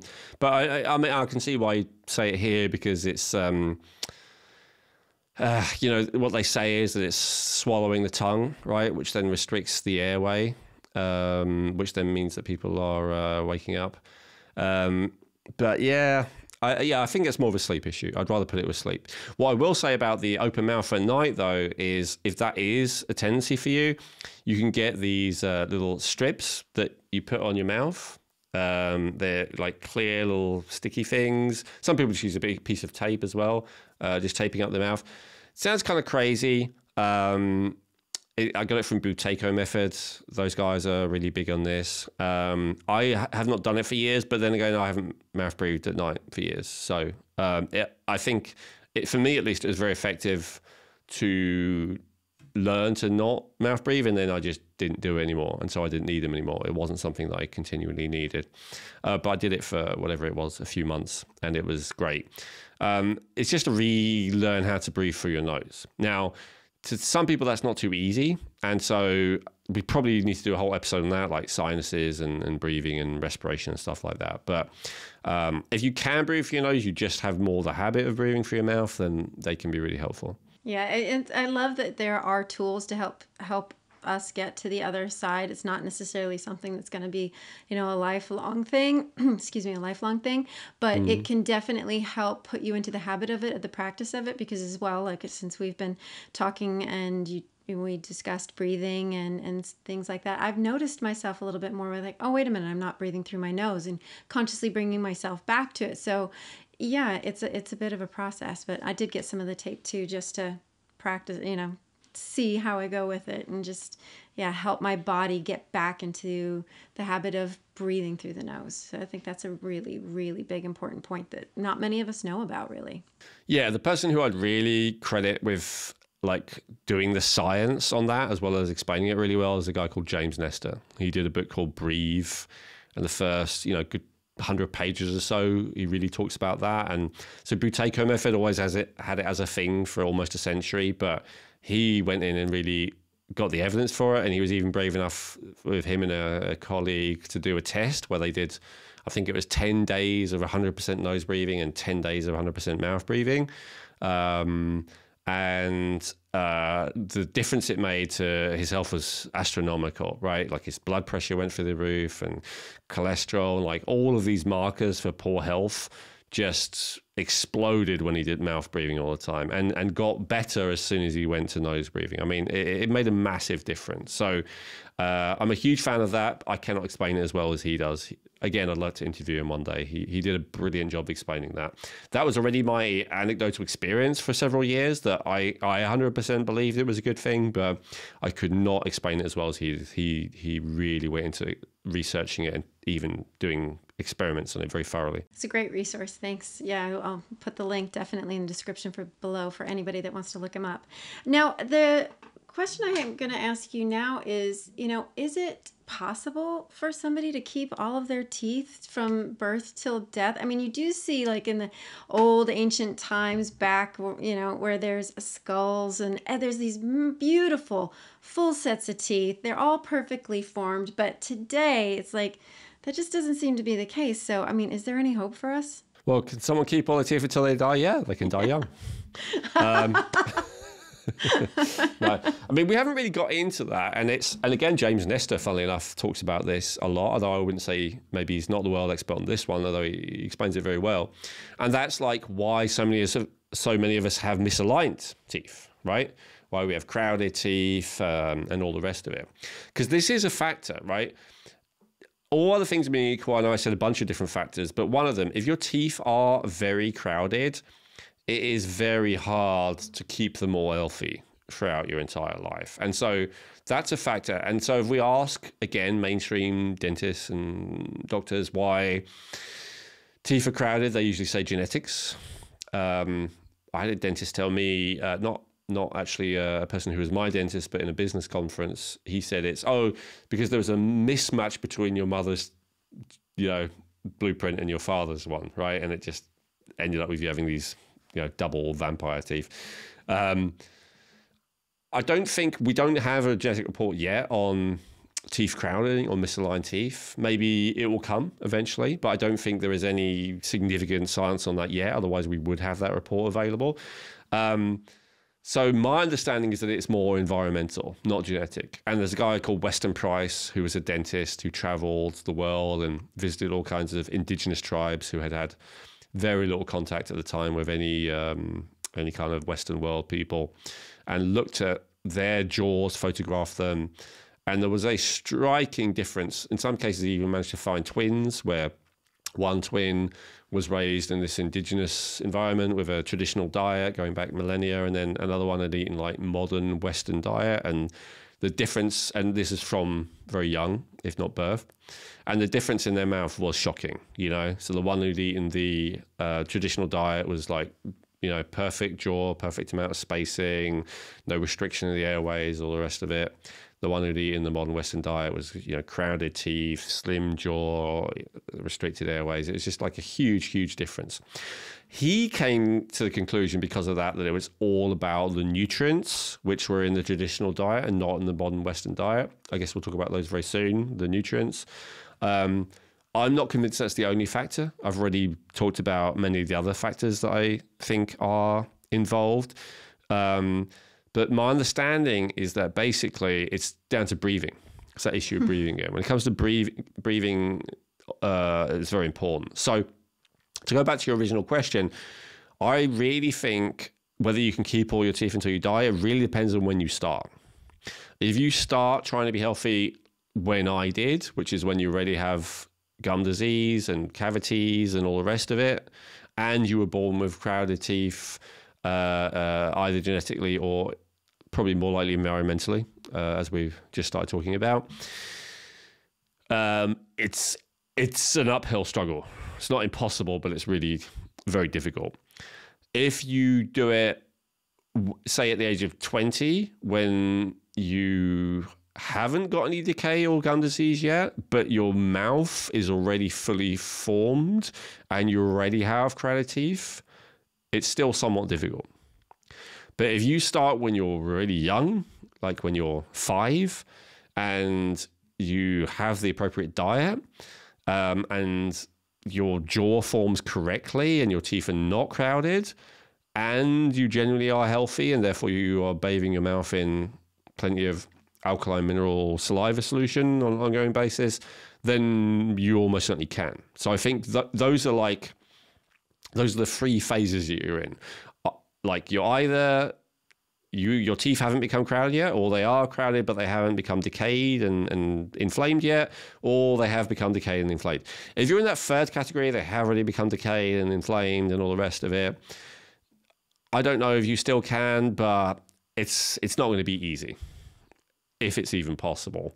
And most mainstream dentists would say it's not possible, right? Again, unless you die young enough. But I assume that's not what you meant by the question. No. So yeah, I would look more at preventing. Once you're our age, it's pretty difficult, I would say, to be honest. And again, now that's with current technology. They are working on like stem cell regrowing tooth stuff, and so if you hold on, maybe another 10 years, maybe another 20 years or whatever, they may well just be able to regrow our teeth in a lab and then put them on. And they're, genetically, they're identical to ours. And so there's no, autoimmune issue and whatnot. So that's possible. We may be able to, 3D print genetically identical teeth at some point, you and I. But we're probably not going to keep all of our God-given ones if we're already in that place where we have loads of cavities and fairly advanced gum disease. Yeah, not exactly what I wanted to hear, but I get it. Just I hear my parents talking about, the root canal, or the crown, or this, and I'm just like, oh no, thank you. But yeah. Well, yeah, as I said, look, the changes the possibilities that may be coming with technology are significant and amazing, and I have seen this, right? The regrowing of various different things is not that far away, even, fingers and maybe limbs and all the rest of it. So a tooth is actually not such a big deal. I think it will be possible, but it's just not going to be your original one. Okay. Well, then speaking of the originals and what we currently do have, what is the secret to, having healthy teeth and gums? Give us the recommendations, Ellen. Tell us how you are able to, reverse or, really make changes and shifts in your own health. Yes, I will. And I'll just go back to what you're saying. I know one of the things you've done is Invisalign recently. Is that right? I did that a while ago. Yeah. So, my journey was, when I was younger, teeth removed. So, because it had the works, the headgear, the braces, all that great stuff when you're just running through high school, because it's so great. And the pain that goes with it and all that. But then the teeth kind of, my lower teeth started to go back. So then I think it was probably about 10 years or so ago, I did some Invisalign just to help, realign the teeth and just make sure, help them go back. So yeah, I've done both. So I will say, because you've done that and I haven't, your chances are significantly better than mine, because that alignment of the teeth, like one of the reasons that they often won't last until you die is because once you've had the bone receding and then the teeth are looser, like the thing that will actually ultimately mean that they get infected underneath or come out is because of the misalignment of the jaw and the teeth, and then there's the uneven impact against them that is loosening them. So if you have a perfect bite, as they say, and like a really nice alignment in the jaw, then your chances are significantly better, so long as you do all the other stuff we're about to talk about. Well, perfect. Yeah, so now that list of recommendations, what can we do to have healthy teeth and gums? Okay, so in general, I'll do first, and then I'll do teeth and gums one at a time, okay? So in general, cleanliness, right? Electric toothbrush is better than a normal toothbrush. Soft head is fine. Not like really pushing and digging is great. No one's telling you to really go for it, like in terms of really digging. In fact, what I've been taught about this is that the toothbrush, the main thing that you want to do with your electric toothbrush is go in between the teeth and the gums. So it's way less important that you're rubbing the toothbrush all over your teeth. It's much more important that you're getting that line between the two, because that, the vast majority of the time, is where the foods, the pieces of fragments of food are going to get stuck, and then the infection is going to start to proliferate. So toothbrush is merely like, it's a cursory movement over your teeth, but it's really for that line between the tooth and gums. I personally recommend doing it after every meal, or at least anything that's acidic or anything that's sugary. So even if I were to drink a water with lemon juice, not that I do, but even that, I would brush my teeth after that, or do the other stuff that I'm talking about. Unless, of course, you have ample, voluminous alkaline saliva, in which case it's fine. It doesn't matter. But if you don't, then you need to have a supplement that. You need a facsimile of that. You need something to go in there and alkalize it manually, because your body is not up to doing it itself. So doing some kind of alkaline mineral cleansing after consuming sugar or acids is really important. Cleaning in between the teeth is absolutely crucial. Interdental brushes are really where it's at. Floss is so 20th century, right? 21st century. And you got to get different sizes, right? This is what I was taught that got me from keep having cavities and keep having worse and worse gum disease to no more cavities, gum disease in remission, is this. So everything that I'm saying to you now. So interdental brushes. It depends on, like, maybe if your teeth are just uniformly crowded, maybe you just need like a small brush for every one. For me, it's like between some of the teeth, there's like a big gap, and some of the teeth, there's a small gap. So I have to have all these different sizes, and I need to go in there with the right size one. And it's got to be at least once a day. This is not something that anyone wants to hear. It's a goddamn hassle. It's painful. It's unpleasant. But you have to do it, and you have to do it at least once a day, and you have to get in there and make sure it doesn't. Keep doing it, and then you haven't really got anywhere until there's no bleeding, even when you do it vigorously. Well, the other interesting things that I heard from the hygienist, which really helped me turn things around, was your gum should be as tough as the soles of your feet. Meaning, if you get a little metal pointy thing and you accidentally stab them, they shouldn't bleed.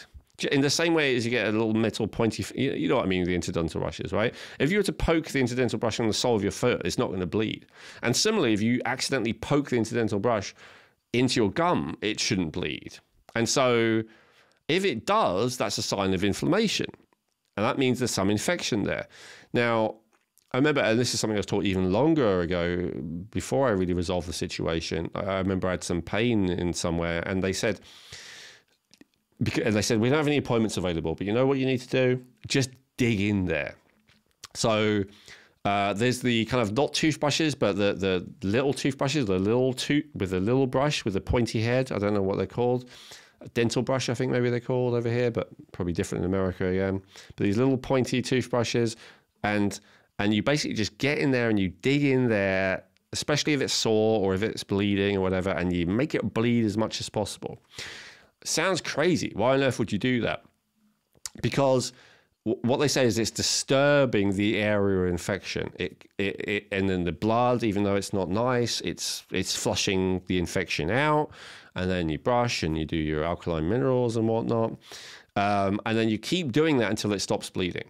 And you do that for everywhere that you have that issue. And so, as I said, you kind of actually want the gums to recede back to the line of the bone, of the jaw. You do not want any pockets. It's the pockets of the gums that cause the really serious issues. So you get into those pockets with the interdental brushes and you break it up and it will bleed, and you keep doing it. And then if you do it for a while and you do the other stuff I'm talking about, it will stop bleeding and it will not be difficult. It will not be painful. It will be nothing. You just get in there, you'll dig in there, and it'll be about as painful, difficult as, doing it on the sole of your foot. And you can see as well, like your gums will go from being red if they're inflamed to being like a light pinky kind of color, which is what they're supposed to be. So that's in terms of hygiene. The other thing I already talked about, which is the remineralizing, right? So also, I personally don't use that remineralizing toothpaste to clean my teeth. All right, so let's talk about cleaning. I don't like the fluoride toothpaste, but I actually don't like most of the alternative ones either. The fluoride ones, they tend to leave your teeth feeling quite clean, but then you've also poisoned yourself a bit with fluoride. Most of the alternative ones, like, they don't really leave your teeth feeling clean. I really like this brand called Uncle Harry's. It's basically a combination of calcium carbonate, which is a super alkaline mineral, bentonite clay, which is an absorber of toxicity. We talked about that in the detox episode. Colloidal silver. Silver is a killer of most organisms. And then it's a bunch of different essential oils, all of which have a strong antiseptic, killing of pathogen kind of action to various degrees. Things like cinnamon, mustard, mint. I can't remember all of them. Clove oil, all of those oils that are good at killing them. And that's it. I like it. It feels like a real toothpaste. It leaves your mouth feeling really clean. And again, as I say, even though I haven't got great oral health, every dental professional is surprised at how good it is, considering the gum disease I used to have. So it's probably as good as it's going to get.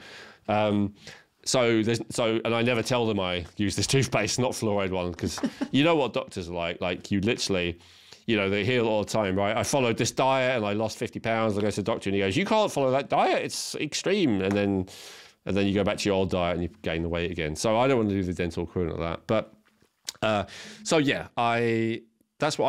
use that to clean the Uncle Harry's one. There's different flavors. I like the cinnamon one. I think they also have aniseed and several types of mint.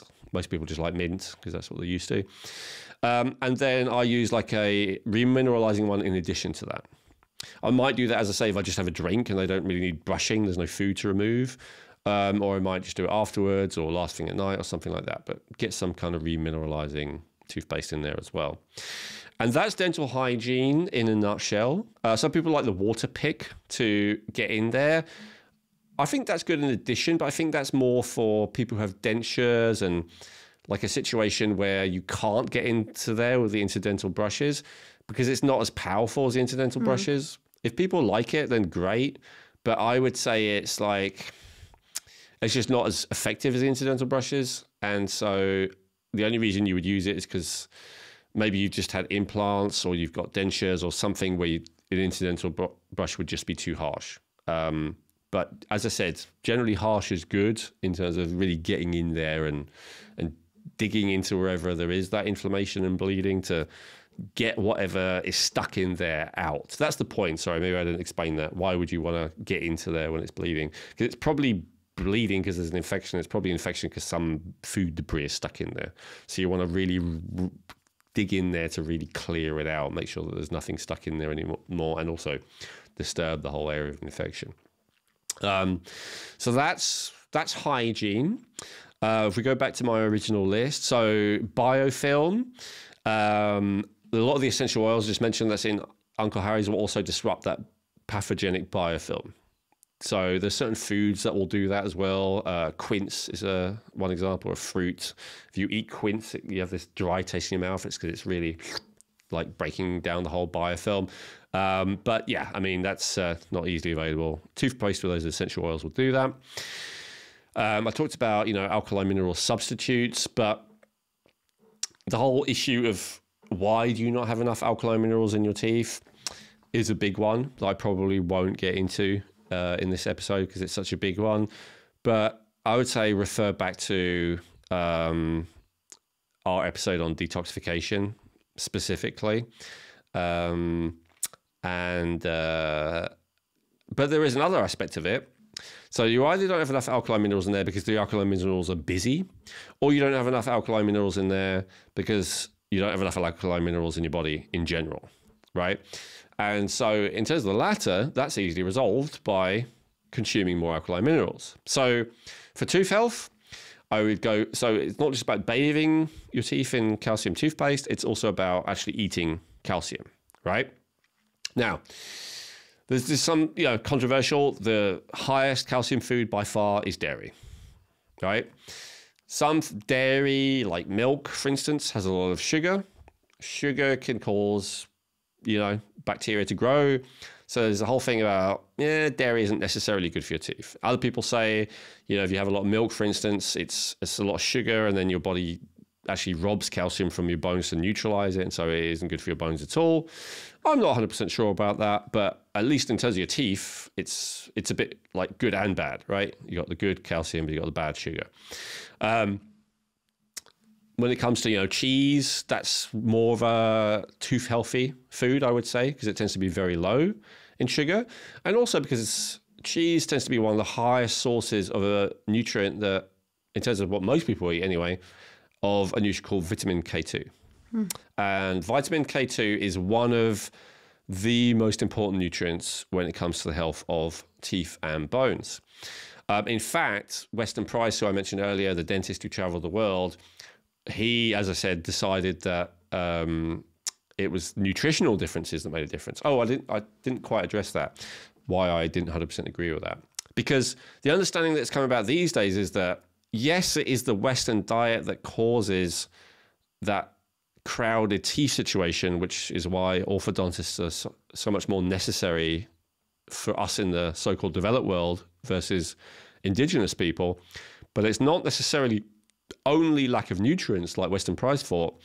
It's, in fact, from what's understood these days, it's mainly the amount of allergic reactions we have to the food that we eat, causing our sinuses to be more blocked, causing us to breathe more through our mouth, causing our jaw to grow in the wrong way.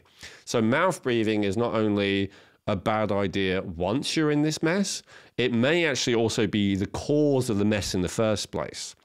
So the idea being that people eating the indigenous diets, yes, they got the nutrients that they needed, like the vitamin K2, which we'll talk about in a sec, but it's actually probably more that they didn't have the allergens in their diet, and so they carried on nose breathing, and so they carried on having a mouth bathed in alkaline minerals in terms of tooth decay, but also there's something about breathing that way that means that you hold your palate in a certain way that basically means that the jaw grows differently.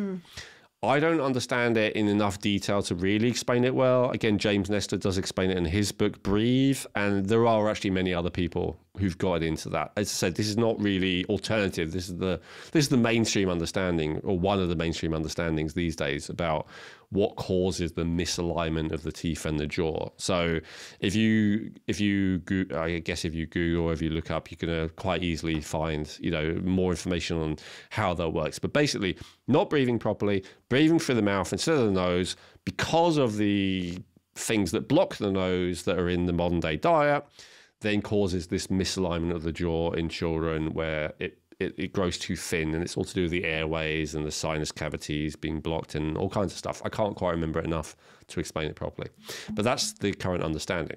But I do think Weston Price was kind of right about the nutrients. It does make a difference as well. So I'm a big fan of vitamin K2. It is the only vitamin that, it's the only fat-soluble vitamin that a toxic limit has not been found to it.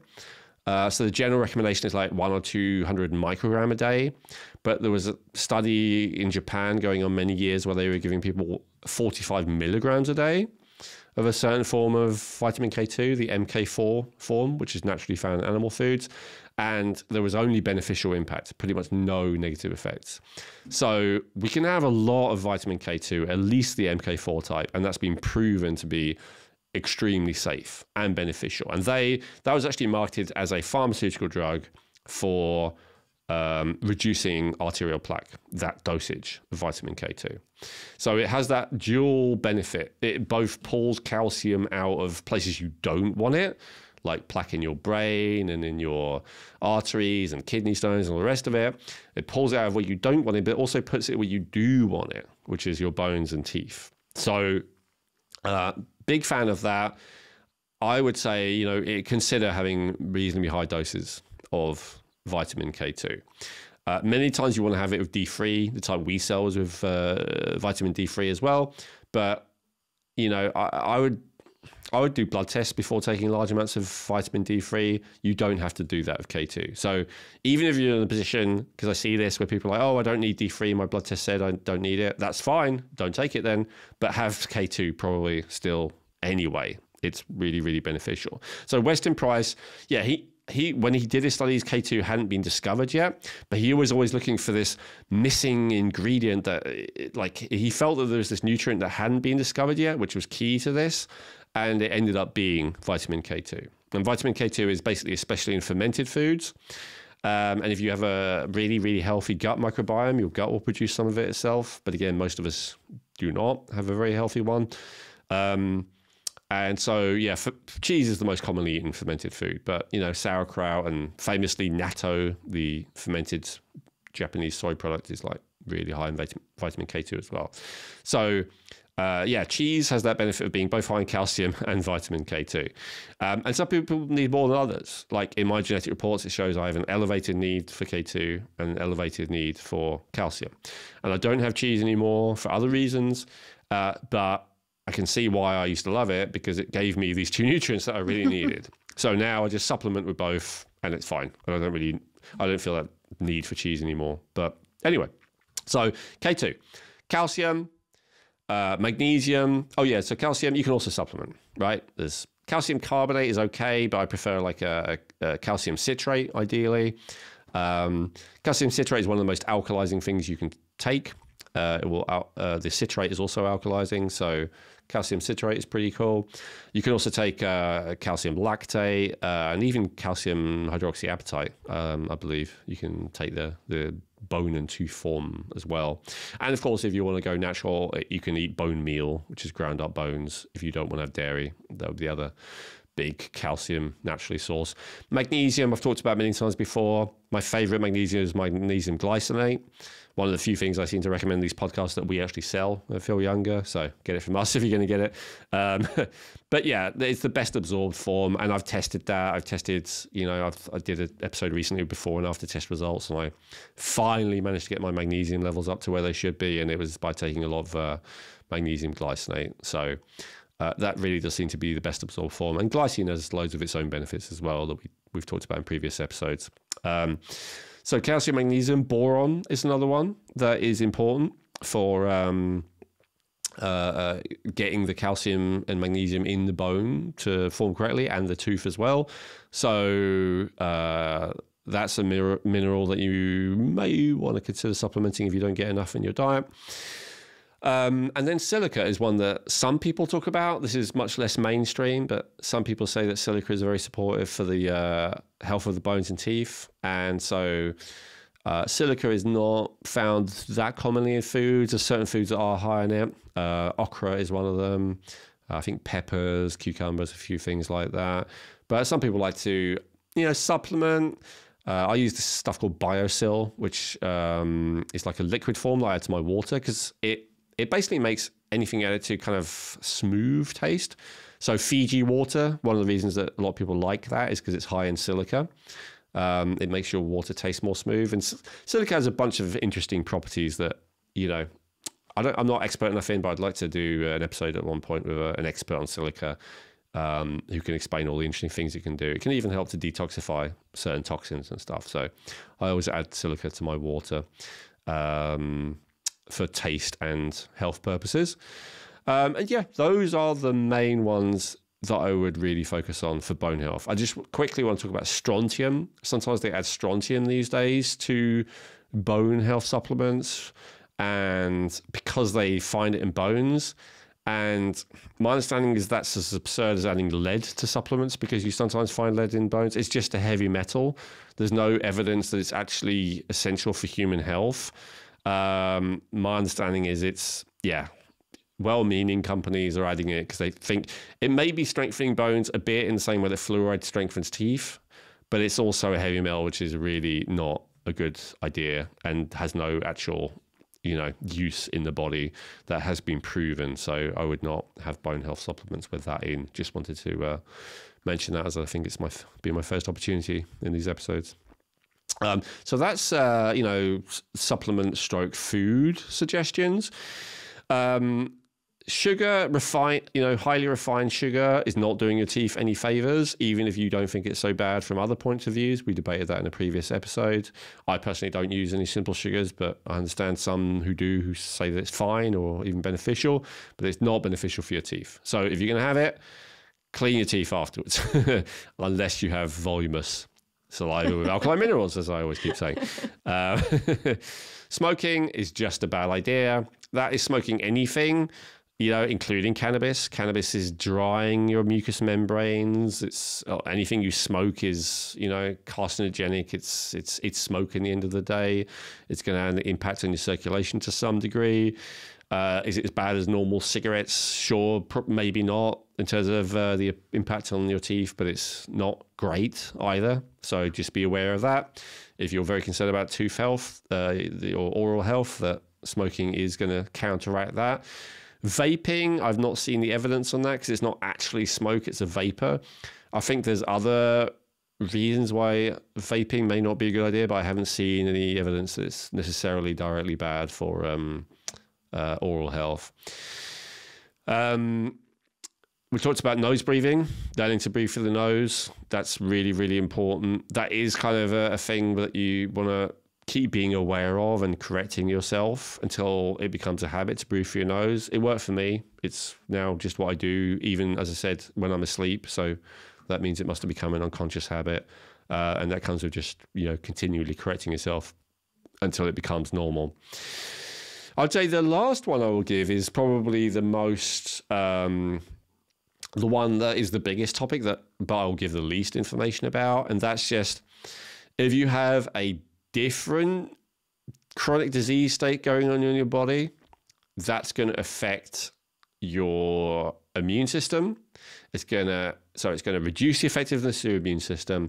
It's going to increase your tendency towards systemic chronic inflammation, which will include your mouth, your gums, and it's going to probably reduce the supply of saliva and alkaline minerals to keep your teeth healthy and happy. So while there is a lot of talk about you need to keep your mouth healthy because it can impact negatively the rest of your body, the obverse is actually also true. If you have chronic digestive issues, sinus issues, urinary tract issues, even foot infection, could be the opposite end of the body, it doesn't matter.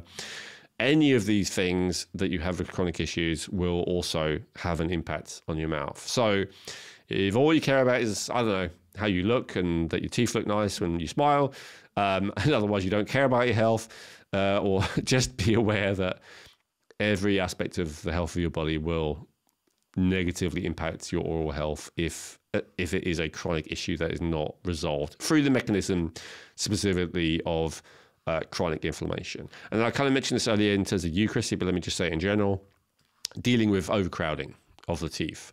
If you cannot clean in between teeth with any kind of brush, then that means that there will be decay and infection and inflammation there. So whether it's braces, Invisalign, if you even have to have teeth pulled, from my understanding and experience, it's worth it.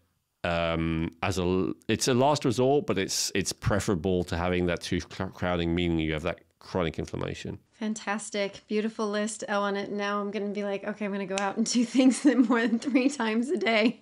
I'm really going to be making sure I'm phoning my kids. Hey, have you flossed today? Have you done all the things that you need to do to keep them on top of it now? Which I'll be like, yeah, Mom, but I doubt they will. Not floss. Start you young.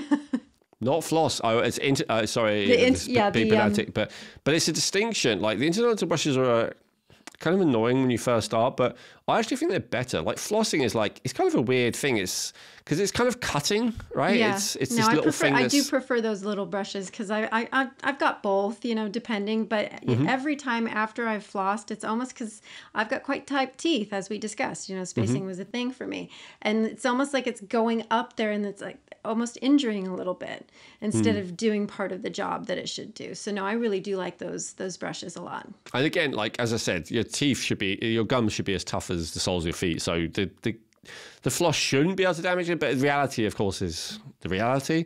And so not only are the interdental brushes more effective, but they're also, as you say, less, jarring. They're not like stabbing the sensitive area. Yeah, absolutely. Absolutely. Well, thank you very much for that list. I mean, I know it's quite, you've given us a lot to look at. I mean, are there any final thoughts or last little words of wisdom you want to impart to all of us before we close?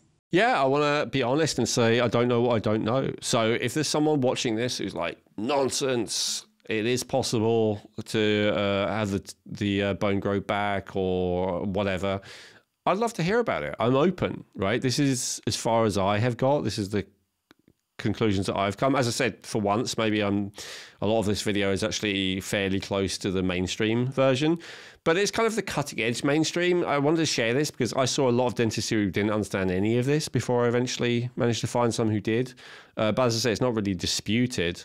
One thing I didn't mention is, like, again, if you have the situation, I talked about daily hygiene, but you should see a hygienist as well.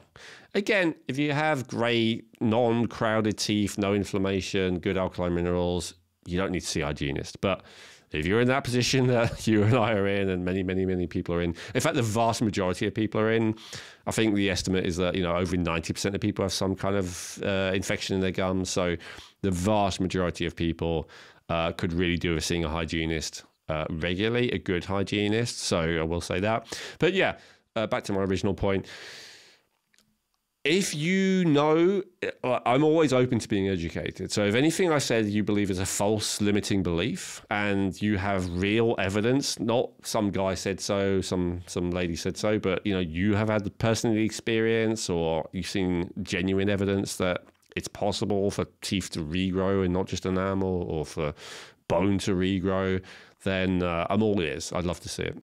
Beautiful. Thank you. So yeah, please, everyone, share in the comments, tell us your thoughts, and, we'll look into it for sure, and we'll bring you more on it. So again, thank you all for joining us. It's been our pleasure. And remember to hit the subscribe button and the bell icon so you don't miss an episode, and we will see you next time. I hope you enjoyed that episode. And if you did, I want to tell you about a way that you can support the podcast while also getting great deals on high quality supplements that Elwin and I personally use, and that's Feel Younger. What I love about Feel Younger is that they have great quality products with minimal fillers at a very affordable price. You can call their customer support team 20 hours a day, 7 days a week, and in my experience, they're very helpful and friendly. And the thing I love most of all is the amazing descriptions that Elwin has written about each product category on that topic. And each product has so much education on it that I've actually learned more from reading the descriptions than I have from a lot of articles. So to support the podcast, please use Feel Younger for all your supplement needs. And to let them know we sent you, use promo code RejuvenateMe for 20% off your first order at feelyounger.net. That's 20% off your first order using promo code RejuvenateMe at feelyounger.net.